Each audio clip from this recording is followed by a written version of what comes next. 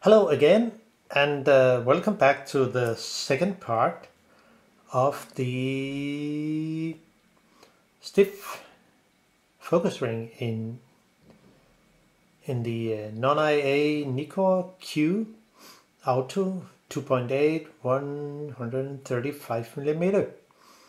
Now it's time to loop the focus thread, and now here you see all those parts which I have tried to clean as best as possible. So now it's time to put things in again. It will be great fun. Now we need a brush, fine brush, without any small particles, and we need some grease. This is the 10th grade, which is a very fine, a really fine grease, very soft and very buttery, and you can buy it I bought it at I buy it at Japan Hobby Tool, which sent me to something Amazon, where you buy it. You can get them in 10 grade and 30 grade, which is a bit thicker. I haven't tried yet. I'm very happy with this 10 grade grease. So let's have a look in. It's white. Something lithium grease, I suppose. So, well, what should I begin with? Yeah, I think I take the aperture ring. So it's no, not yet. I will just begin with the focus thread. So I take the aperture part here, which will go into here, and I will just add just a little. It's a very fine grease, so it just needs very little.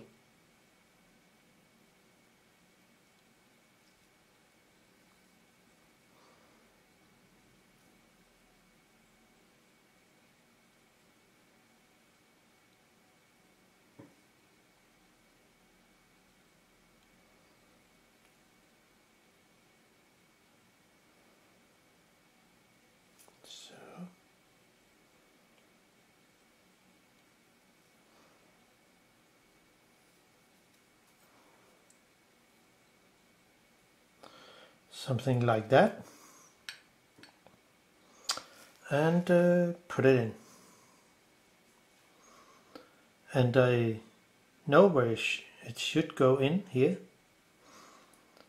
So maybe I need to loop the inner part here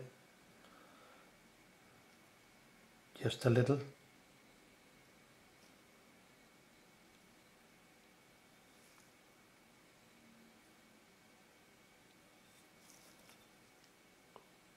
Because when I move it, there will be grease where they should.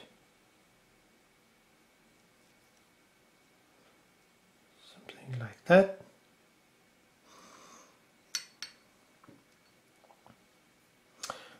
Now, where did it go? It should start somewhere here. Try to find the thread, which can be a little tricky. So 1, 2, 3, 4, 5, 6, and 7. So then just give it some movement, so the thread will be full of grease. So that's it. Now next will be the next thread where the focus ring will be attached to. It needs probably some more, just a little. I mean, the thread looks really fine, so I would guess it doesn't need that much. Take the rest away.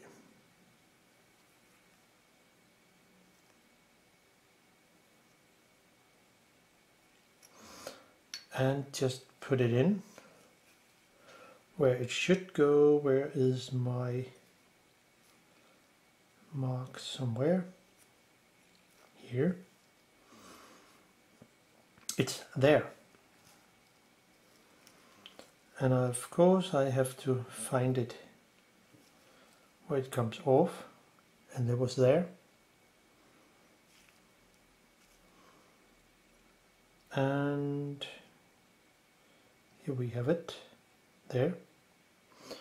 It goes into here, and it says something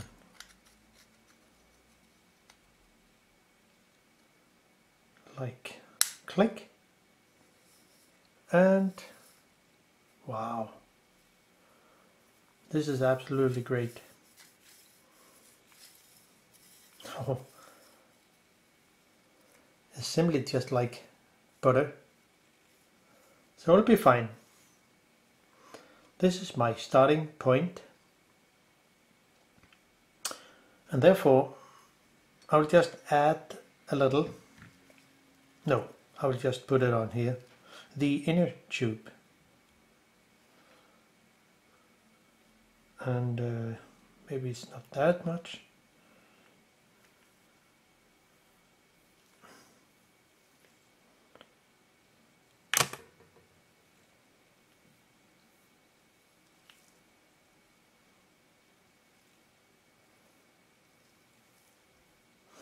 It's actually a long thread, so just need to give it some and take the rest away.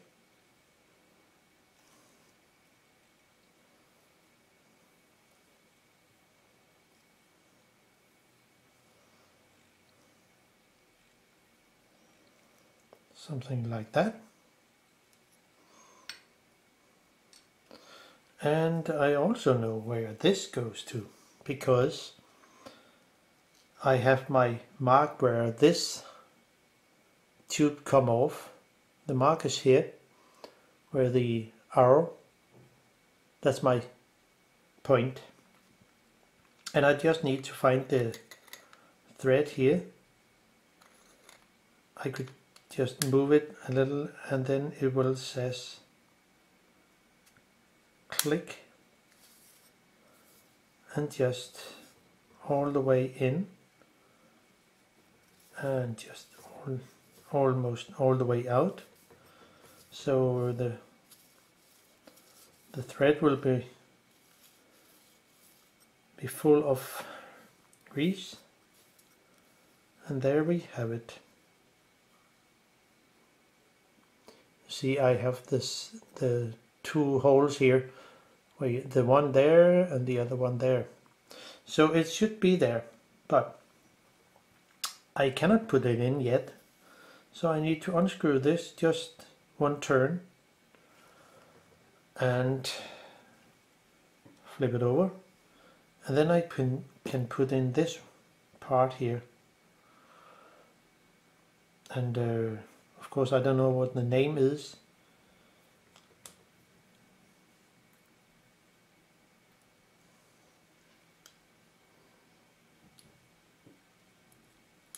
Something like that.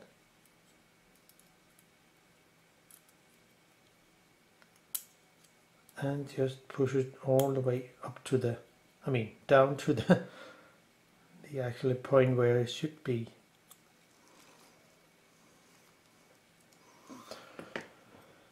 And remember, 2 fingers here. put it in. Then it will not fall apart. So it will be something there. And with a dentist tool, a spade, I can just push it down to find the two holes where this, see,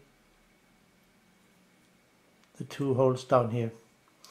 So I can actually just add the two screws that goes in there.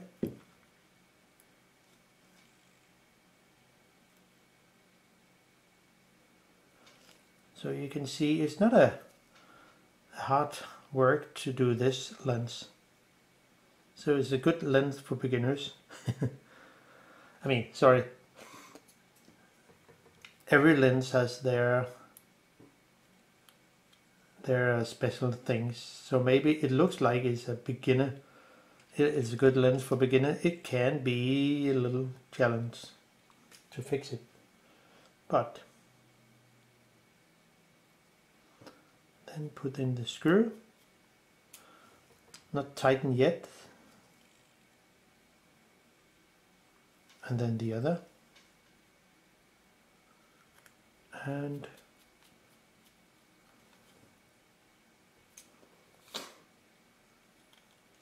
the other one. Don't tighten them too much. And then we have a great focus. Wow. This is really great. Then I can just add the bar here. Put that on. A screw, where did it go here?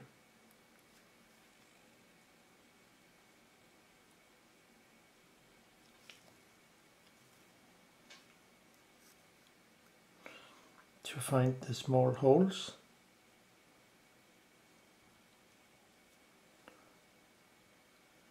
There.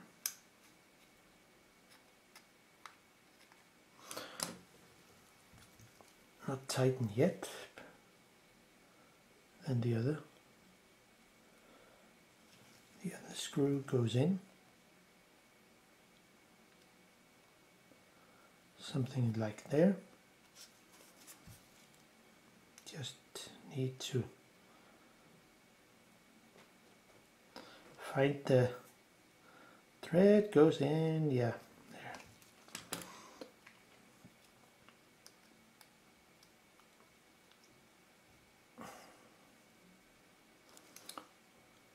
So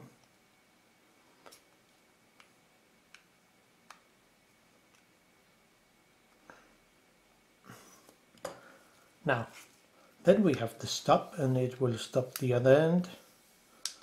So that part of it is actually done, and it works really good. Now it's time to put the aperture ring on, which also needs some. It's a very fine thread, so it doesn't need that much. Because when I screw it in, the grease will just go into the correct place.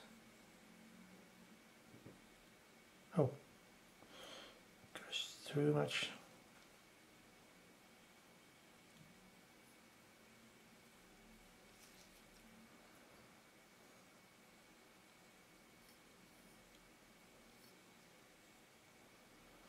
And I could also add some for the aperture spring.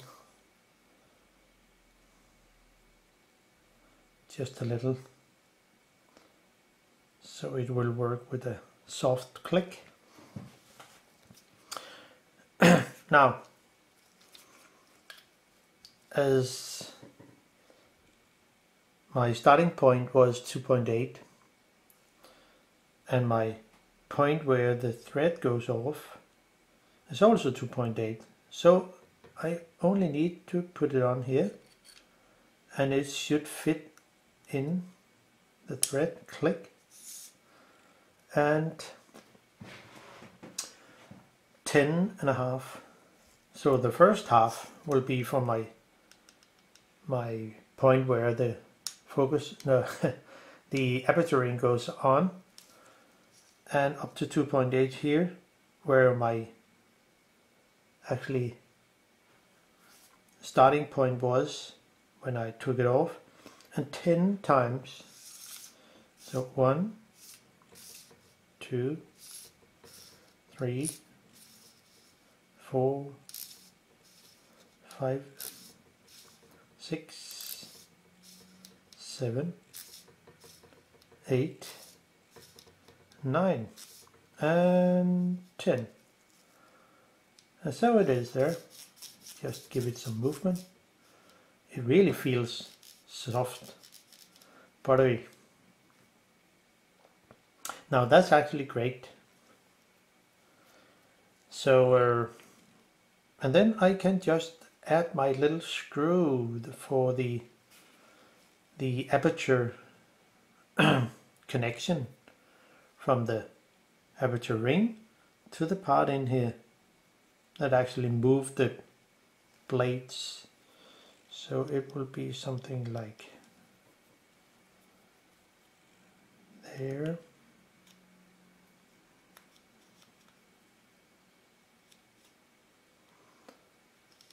So I know where it should sit.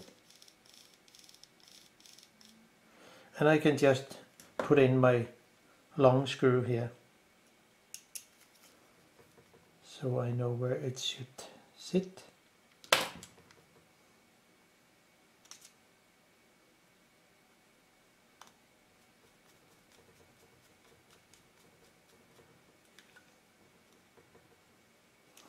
So here we are. So when I move the ring, and it feels really, really great. Before it was actually, well, not really good. But now, something like new, really great. Now, the more tricky part comes now, because I will put in the silver ring here, and it can only sit one way. See, it's the mark here and my mark here, and of course the mark for the aperture number. So I just put it over, find the screw holes, and then add the small screws.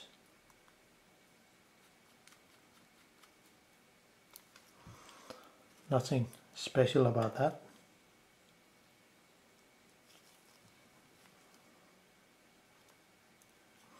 So the most important thing when working with those old lenses and helicoils is to set marks where the thread comes off, because there is no one to ask, oh, how the hell did that come off and where should it go on again? Well, of course, if you can get a repair manual, it's fine, but it doesn't tell all the details. So now we are almost done, but the mount goes in. Can only sit one way. There are 5 screws around here. There's also 5 screws around here, and it can only sit one way. Take care of the pin here.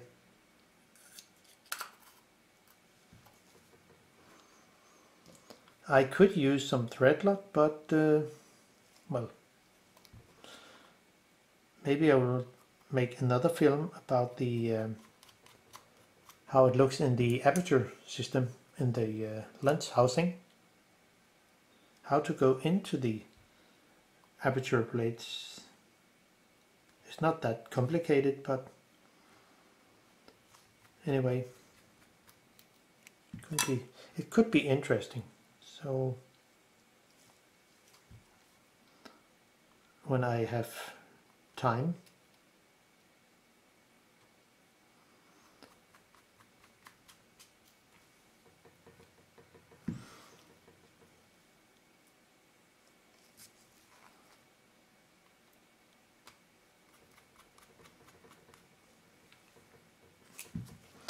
so, and the last screw goes in.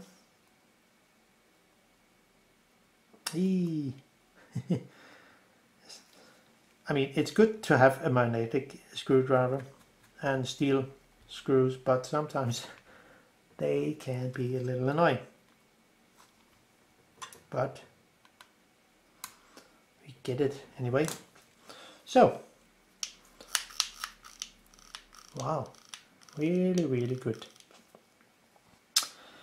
So, to get the actual lens assembly into this, I figure out that the this pin here in the lens assembly needs to be there. The other one, which is connected to the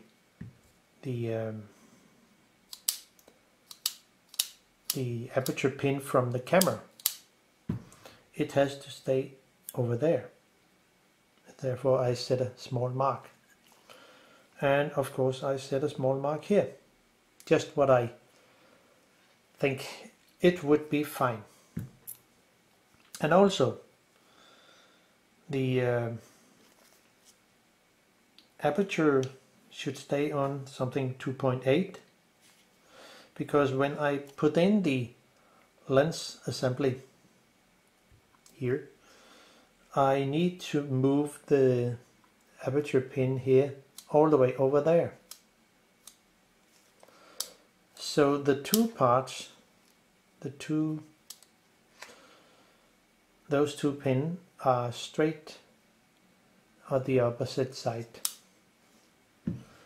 Maybe it's better without a glove. So push this all the way to there. This is my guide pin there. That will go into the notch here. And if I'm lucky, and just a little detail which will make it easier. So in the middle of this pin here, from the aperture ring, I set a mark there. And when I push this pin, I will also set a mark here.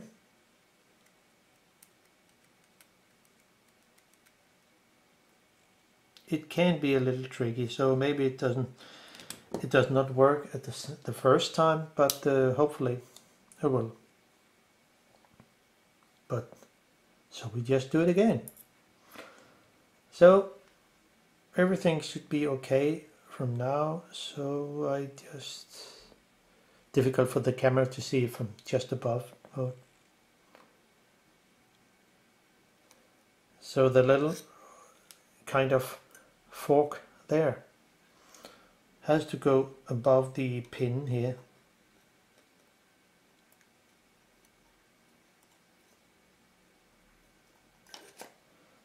And hopefully it will work. Well, it works, but I cannot move the aperture ring. So there's something that is not connected. So just do it again, because something is coming out of place there.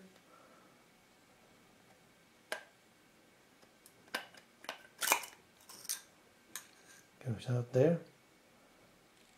Oh, I see. It has to stay on, sorry, It has to stay on something like 22. Am I right? Yes. Has to stay on aperture 22. And then move this pin here. Maybe I'm not correct, but we'll give it a try anyway. Yeah. Hope it will work.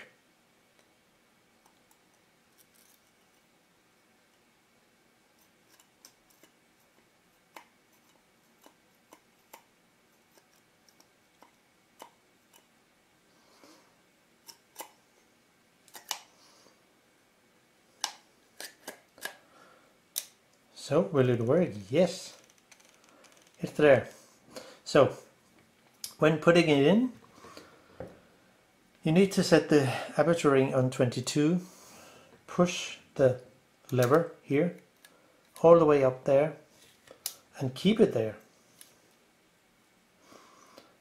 And also need to put this all the way up there, the other pin up here for the aperture ring, all the way up there, and then it should be possible.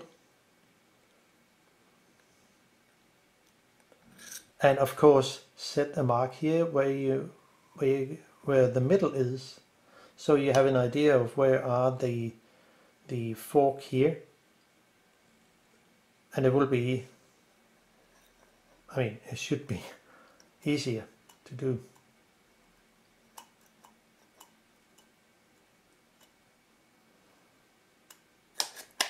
There, and it works.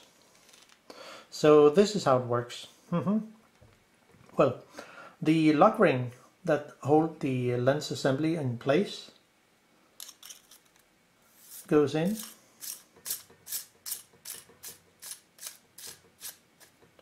It has to sit tight.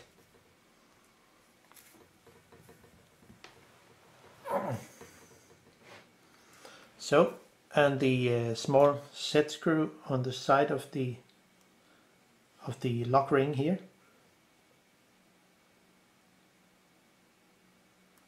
And then I only need to put in the will it be okay? It was not the correct thread.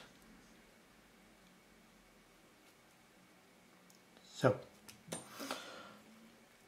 now the focus ring, and I am on, wow, that's really great. I'm on the infinity. So all the 6 screws around the focus ring just need to be put on something like there.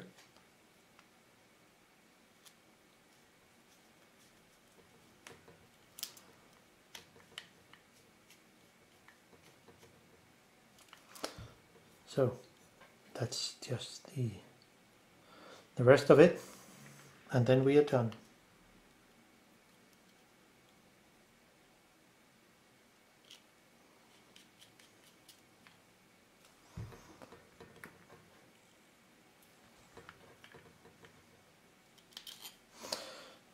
So it's a great lens to work with. One just needs to know some details, how it's put, how it's made, and how you take things apart and put them in again. But as you see, it works. And with the new grease, it's just like something new.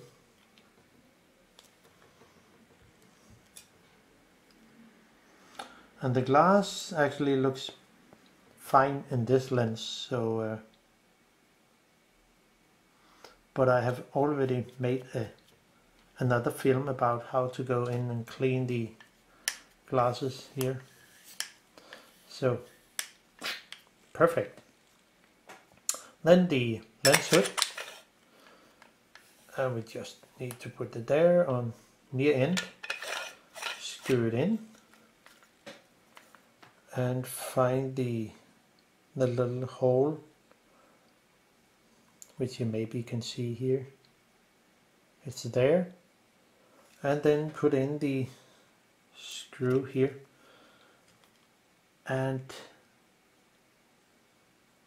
then I'm actually done. Oh, way too big.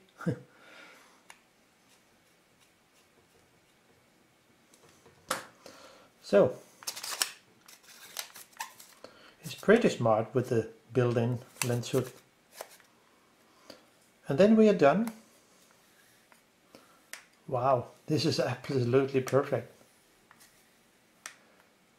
So hope you enjoy the content and can use it for fixing your lens. And of course need the grade 10 grease. That is really good. So now I'm done, and thank you for watching. Hope you enjoyed and can use it. Bye bye.